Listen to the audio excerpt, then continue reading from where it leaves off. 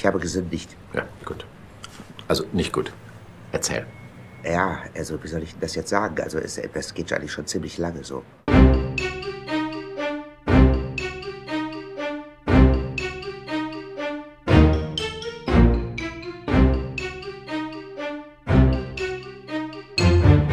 Wie lange ist lange? Naja, also eigentlich gleich nach dem Studium. Wissen Sie, mein erster Auftrag. Was war das für ein Auftrag? Ich baue. Was zum Beispiel? Da, gegenüber. Diesen schrecklichen Betonklotz. Genau.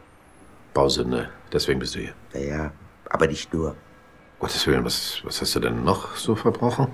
Schulen, Krankenhäuser, Bürogebäude, lauter so Zeug, wissen Sie. Aber du hast doch sicher dein Bestes gegeben. Mein Bestes? Glauben Sie etwa, ich könnte das nicht besser? Denn natürlich kann ich das besser. Warum hast du das nicht Ja, gemacht? aber wie denn? Für Kunst zahlt doch keiner was. Hauptsache es ist billig, geht schnell und es tut nicht weh. Aber mein Gott, das tut doch weh. Das ist farblos, lieblos, fantasielos. Hören Sie mal, aber Ihr Container hier, das ist auch ein richtiger Schandfleck. Eine richtige Rostlaube. Ich hätte Ihnen hier was anderes hingesetzt. Ja, zugegeben, aber ich bin ja auch nicht freiwillig hier. Du hast das ja schließlich studiert. Genau. Ich wollte bauen für die Zukunft. Für eine Welt nach dem Atomschlag. Wissen Sie, alles aus Beton und innen vom Feinsten, sodass da keiner mehr raus will. Wissen Sie, aber in Deutschland, da gibt man ja einen Scheißdreck auf Visionen. Also Betonsünden. Ist es das, was du beichten willst? Geht das?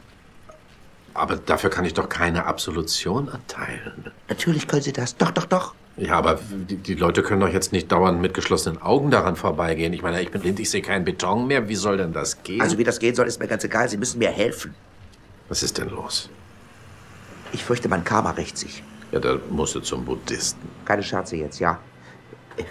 Wir sind pleite. Das ist schlecht. Lass uns beten. Nein, ich glaube nicht, dass da Gebete jetzt irgendwie helfen.